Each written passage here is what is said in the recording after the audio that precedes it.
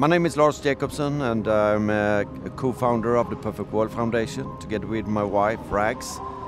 We are now up in the Arctic, outside Svalbard. We have been visiting some scientists that find out all the issues going on with global warming or global change.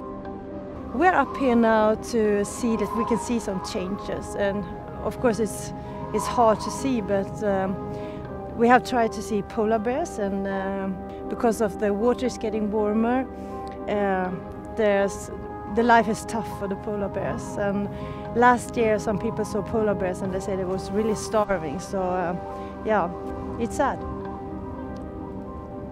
We met the scientists yesterday that told us about the fact that 1/3 of all the CO2 emissions is taken care of by the sea, and the oceans turned acid, and it affects basically the small thing, the krill, the copper pots.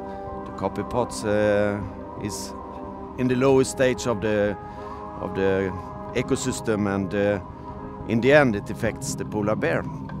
So the climate change is really affecting the animal life up here. I am very, very worried about climate change. We've seen in the Arctic, last year we saw temperatures soaring 20 degrees above the normal.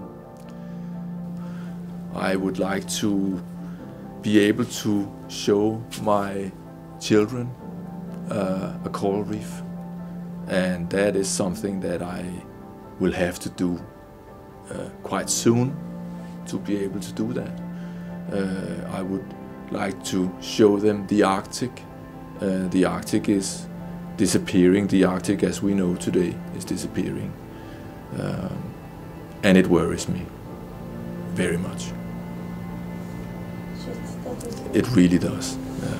I get sad when I see the projections and I can see what happens now. It's sad business. Plastic should never end up in oceans or landfills. Plastic is a valuable resource that should get back in the loop to be used in new products. Managing this value chain is what we do at Stena Recycling. When a company chooses to make a plastic product, it should of course be made from recyclable plastics. And there needs to be a system in place to collect the plastic so we get it back. And of course, we need a well-functioning market demanding the recycled plastic. There is a solution. We just need to work together to make it happen. It starts here.